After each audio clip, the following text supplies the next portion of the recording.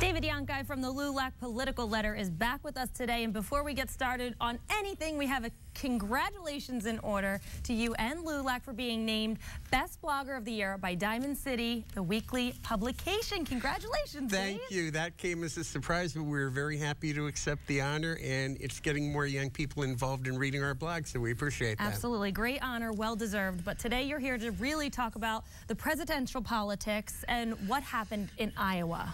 Well, what happened in Iowa was there was a snapshot of both political parties.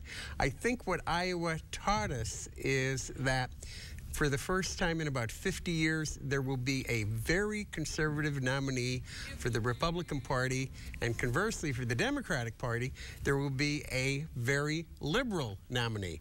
And when the general election comes, there's going to be a stark contrast of those two choices. Okay. Now, you're not very fond of the Iowa caucuses. Why is that? I'm not digging Iowa. Okay, here's the thing. There are 55 million Republicans in the United States. The people in Iowa, there were 180,000 voters who basically recommended a choice to those 55 million Republicans. Same thing with the Democrats. 72 million Democrats, 171,000 Democrats in Iowa made their recommendation choices. What bothers me about Iowa is it's not a real election, it's a caucus. You have to stand in a room with people, and you know, in two elections in 1972 and 1976, undecided won.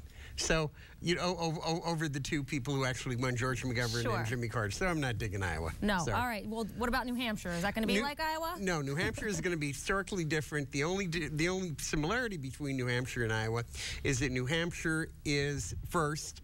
What you're going to see is New Hampshire, well, there's not really a difference between the two of them, but what you're going to see with New Hampshire is going to be a real election. There's going to be poll workers, and it's not going to be a caucusing. So it's going to be more of what you're going to see in the rest of the election. Okay, and on the Republican side, there seems to be a three-person race.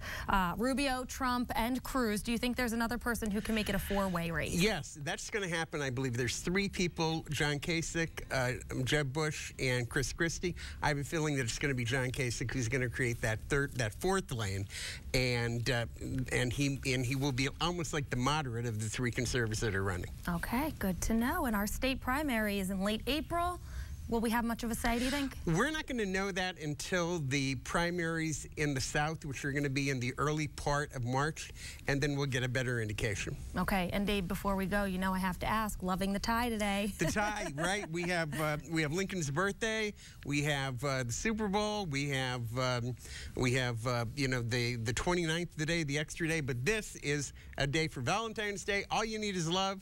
Valentine's Day, what better month to celebrate it? There you go. There's a method, always a method to the madness, yes, right? ma'am. And Dave, if folks want to check out the LULAC Political Letter, where can they go? LULACpoliticalletter.blogspot.com. Wonderful. David Yonki, thank you so much for joining us today.